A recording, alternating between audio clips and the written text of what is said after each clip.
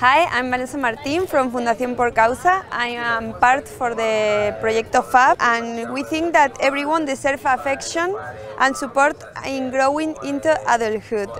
This is the slogan of our FA.B. project, and we think that the families is the best way to grow for the young people who migrate alone.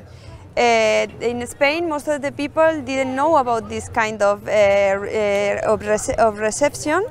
And now we are opening a public debate about it, and we think that the family foster care is the best way and the best narrative solution to change the minds about the UMCs in Spain and in Europe.